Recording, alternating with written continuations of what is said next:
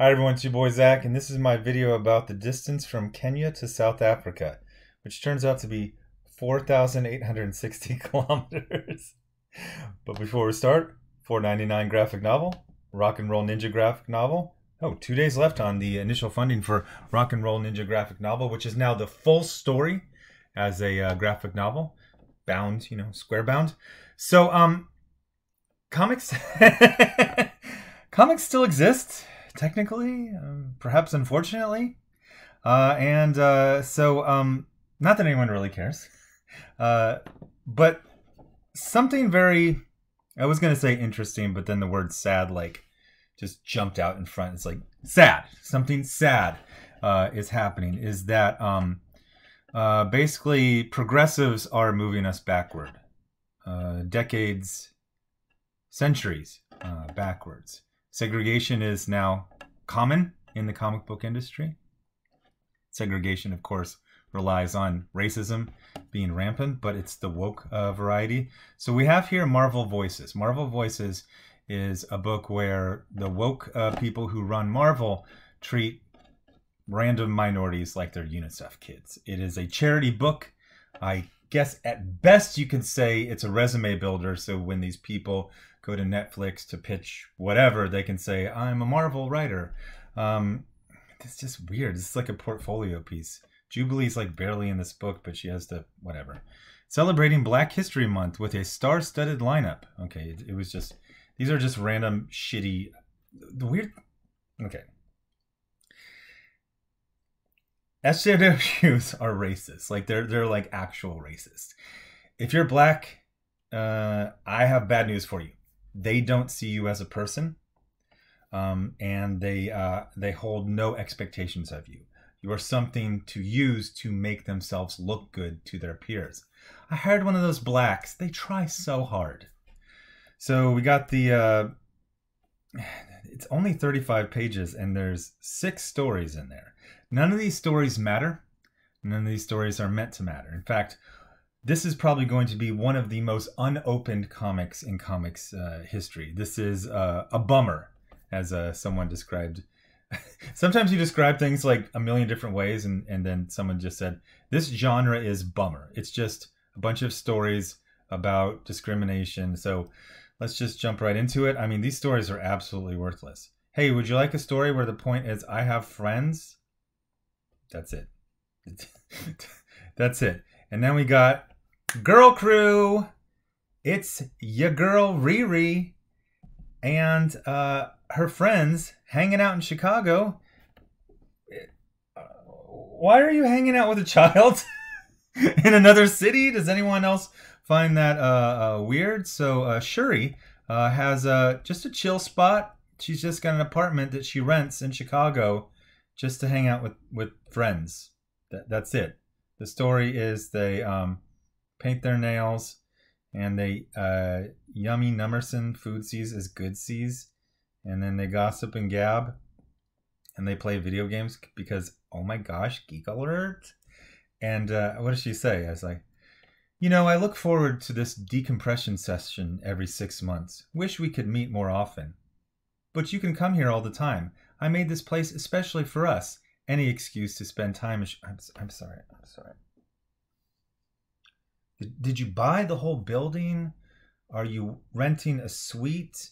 So, like, when you went to the leasing office or the property office, and they're like, "Oh, welcome. She's a princess, Princess Shuri.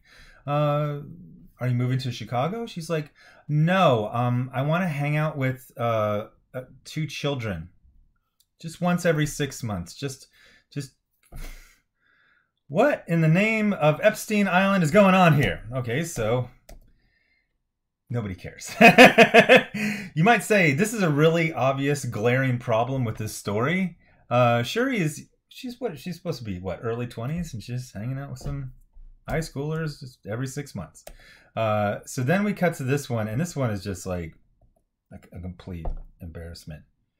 You know what this is? We're going shopping for a meal. And then Thor, I think I saw him in a movie, was there. That's literally the story. That's it. This book is not meant to be read. It's not meant to do anything but emotionally blackmail comic shop owners and librarians to ordering it and to give a random group of minorities a Marvel, resume boost. So then, I mean, we got some good, they have a couple of actually talented people. I believe this is Ken Lashley, but the story has like just no point. Men, am I right? Men. Okay, nothing matters. So it just kind of goes on that interminably forever. We get to go to Nigeria. We're still in this story. We get to go to Nigeria, and we got the first Nigerian female Venom. I believe that was actually a headline story in one of the show media pieces. So they show Nigeria, and we get a thimble deep description of the situation there.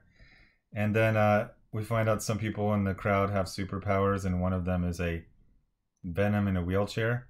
Ah, your government shows itself. Let's show them then, Venom. That was.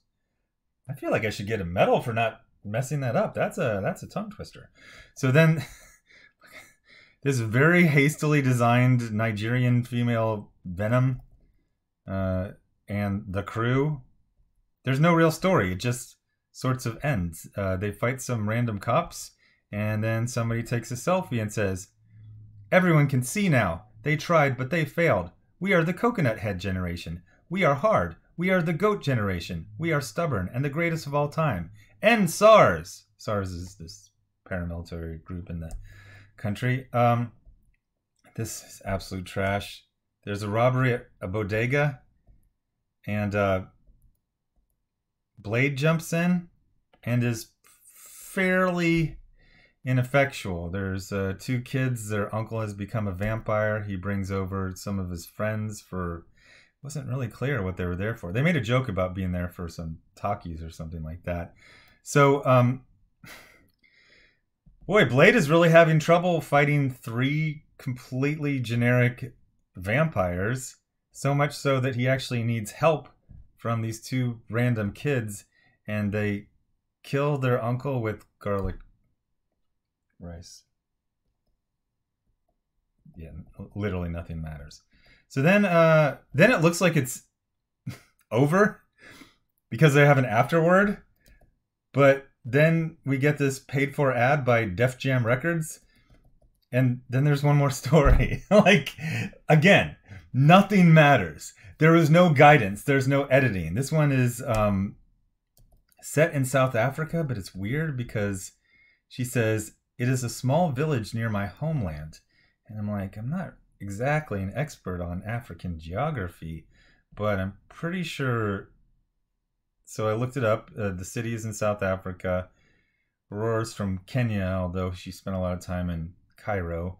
And then I even wait, is she calling Krakoa? So it's not close. This line of dialogue says, "It is a small village near my homeland." I don't know about that one.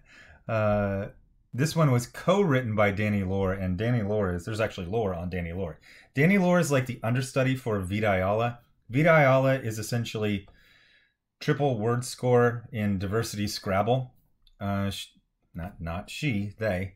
They, one person, they, get so much work that she actually had to start handing it off to a friend of hers who has almost all the same, kind of triple word score, multiple diversity points.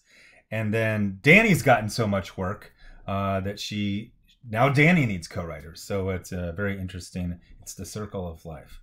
And that's it. It's a book. It's a sad book used to use minorities so Marvel can pat themselves on the back. Look, we just increased the amount of minority writers we have by 3,000%. A bunch of not ready for primetime players, mostly. Get to have Marvel Comics on their resume, and then we get a book that no one will enjoy, that nobody cares about. And while you were making this shit, you could have been making a book that comic book stores could sell. You could have been making a book that you actually would want to read. I'm talking to the creators of this book, specifically the woke editors and higher ups who say, hey, black women. Yeah, that's fashionable now. So just grab, not written, whatever. 36 pages. It's fine. So, yeah, really depressing, really sad, really dehumanizing to use people as objects and to treat adults like they are war refugee children. Now I get to try to segue to like Stan Lee mode to sell my book. $4.99 graphic novel. Rock and Roll Ninja graphic novel. Got 2 days left on that. Oh, can we get to 1,000 backers? That would be very, very exciting. And I'll have more new comic reviews up all this weekend. Thanks. Bye.